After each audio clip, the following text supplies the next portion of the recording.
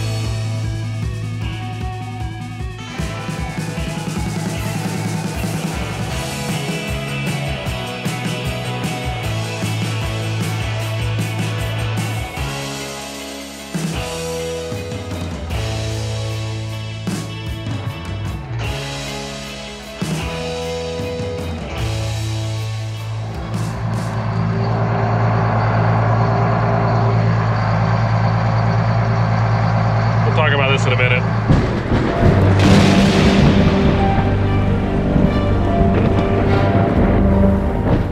This over here is an 85-foot Mandako land roller. Now, if you guys have seen, you probably remember on the channel, you've seen occasionally, we have a 50-foot Mandako land roller. It's a lime green color, and we've been using that for a number of years. We bought that about 5 years ago, something like that. Great land roller, never had a problem with it. But Mandako, because we were running one of theirs, said, well, would you like to try a bigger one out? So we said, yeah, that'd be cool to try it. But they said, you got to have a big tractor to pull it because, well, it's a little bigger. It's 85 feet. And, you know, we knew it was big, but when it pulled up on that truck and we started unloading, it is heavy. There's a lot of iron on this thing. These are heavy. They are thick. So this year, we'll be rolling all of our peas and maybe even some more, depending on what we want to decide we want to do with this 85-foot land roller. Hopefully get some acres done. So Wiggles, the Wiggly Wagster, snake tamer, that guy, he's gonna get a chance to run the bud on the 85-foot land roller. Now, we're gonna be using our KTA 525 big bud. This is the Series 2, weighs about 48,000 pounds. We'll have this pull the land roller because it needs a big tractor. They said like lowest to the bottom, like 300 horsepower is the lowest you want to go with pulling something like that. It's more the weight than it is the horsepower. And I took this out and got it kind of dialed in and tested it out, and it'll walk this tractor if you're not careful. It'll push the back end around. So it's definitely going to be an interesting experience. There's just a lot of iron back there, and there's probably just not enough iron right here. So it's gonna be fun. We'll get to it, but you guys will be seeing some footage soon of this. And then when we get done with rolling all the peas, we might do some rolling of our spring wheat ground. We haven't sure yet. It'd be nice to do the whole farm, because then when harvest comes and we have a short crop, if we do, you're not banging headers up. So thank you, Mandako. We'll give that a run. This tractor, though, don't worry, guys, is gonna see an air drill this year. It's definitely gonna be doing some seeding, a lot of seeding. We got a lot of acres left. So when we're done with the Steiger, with the hours that we have on it available, we'll switch over, and then that'll disconnect from the land roller, jump on the air drill, and it'll get to join the other big bud in the fields. So let's get to some work. Let's go. Just climbed in the cab, first time with the 700, hooked up to the 700. This is a Pro 700. That's a 700 toolbar, and it just now saw the toolbar, so that's a first for us. So I gotta figure out what's going on here and get her all dialed in. Looks like somebody wanted to throw a wrench in our operation. Oh, that's a glorious sight. Look at that. Oh yeah. Wow. There we go. She's parked for now. We got more to do to it, but a big chunk is done. And that was a good feeling typing in 70 feet in that thing. 840 inches. Last we had was 57 feet in that monitor. It's a good upgrade. All right. Now I think we're doing some seed cleaning. Let's get to that. We're gonna go ahead and finish cleaning the rest of our peas. We have about 2,500, 1,500 or so in a bin, and about 1,000 in a truck. So we're gonna go ahead and get it out here and finish that job up, because I think we can start putting them in the ground now. Easy peasy, isn't it? We've had peas sitting on this truck for a couple weeks now.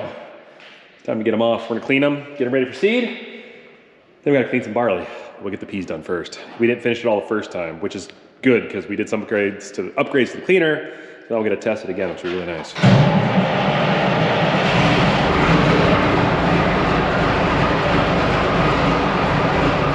Since we got the tandems out here, they've been freshly upgraded with new hinge bins.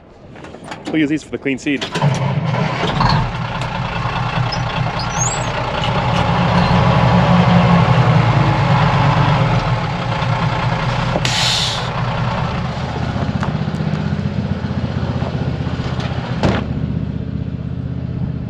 I think we're set.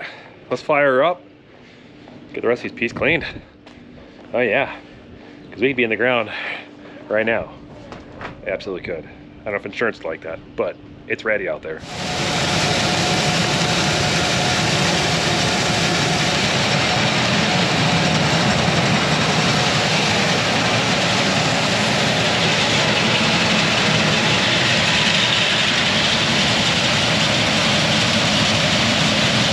Rollers all put together, awesome. And they're cleaning some peas. But to stay ahead of the game, I'm gonna go ahead and take this Magnum, bring it over to the Quonset, grab the VR12 grain vac, and then go over to a bin over here, and we can pull out the peas that are in that bin and clean those as well. So let's go get that VR12 rim and stay busy.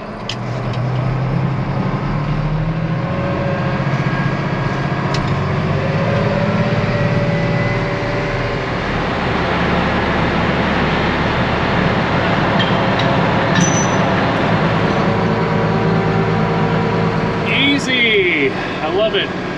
When I can stay in the tractor and I can just back up and they can finesse it and get it all hooked up and I can drive out. Maybe that's making me lazy or a millennial. Probably a bit of both, but I love it.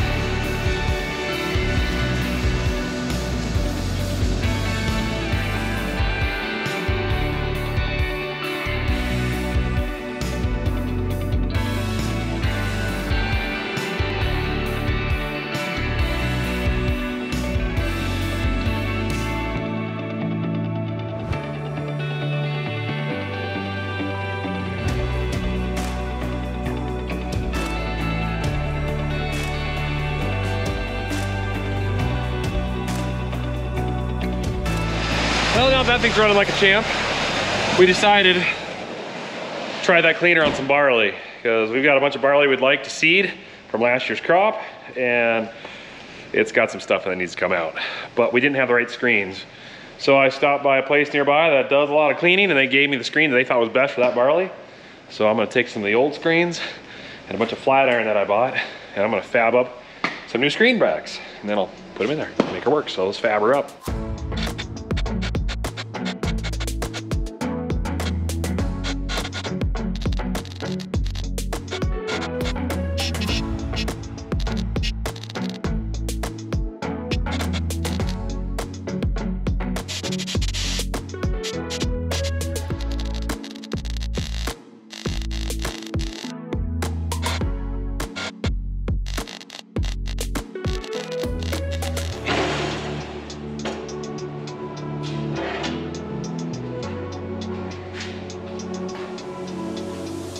There we go. What do you think?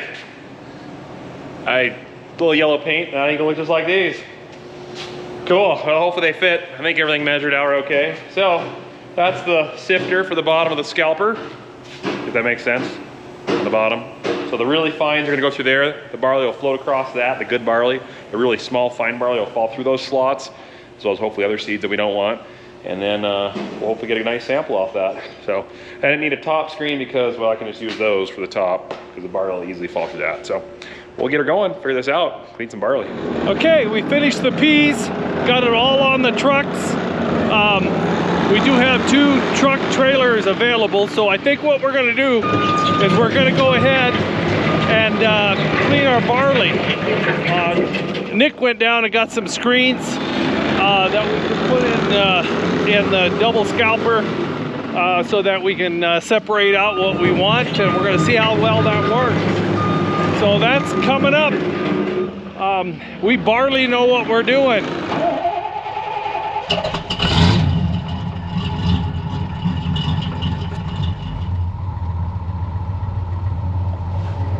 Good morning, everybody. We're gonna clean some barley today. Oh yeah, it's a little cold out. This old 454 Chevy pickup is not running very good. Our fault. Usually runs pretty good. We accidentally, in a series of unfortunate events, mixed a little bit of diesel and some gasoline. Not a lot, a little bit. And we didn't want to throw the gas out because you know what the price of gas and diesel is these days. And so it's like, this is the beater truck. Just put it in there and run it, burn it. Cleans that throttle body out. I know, you guys are all about that. So anyways, who needs fuel additives? You can just put a little diesel in your gas. So, it's popping and hitting and running great. It's okay, we'll get the job done.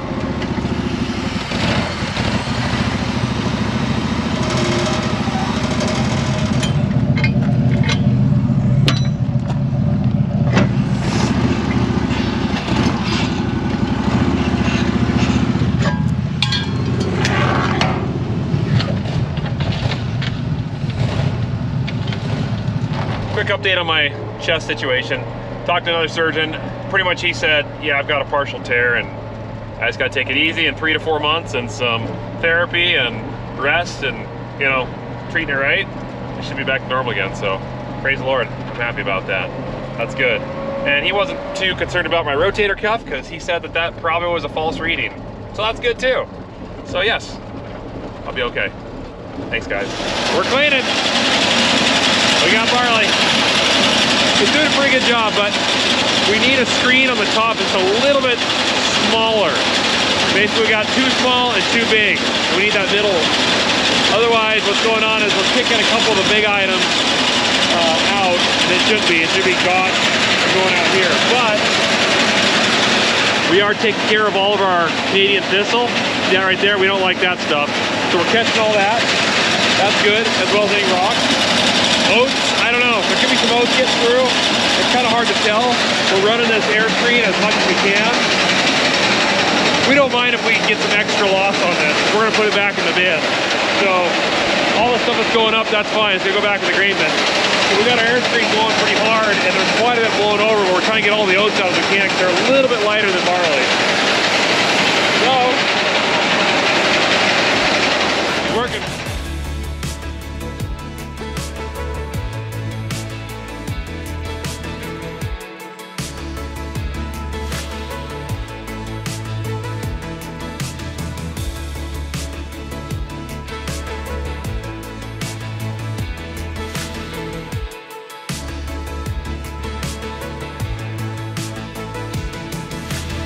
Want to see how much came out of about 1,000 bushels of barley? There. That is oats and all kinds of other goodies that we don't want. And that's the clean sample over there. First load of barley going over into one of those Meridian bins that we have. One of the smooth wall bins. So we have 2 different types of smooth wall bins over there. We have West Steel bins and we have Meridian bins. And those are our fertilizer bins, but since we don't have fertilizer in them, and they're easy to open up the top, we're putting them in those real quick. So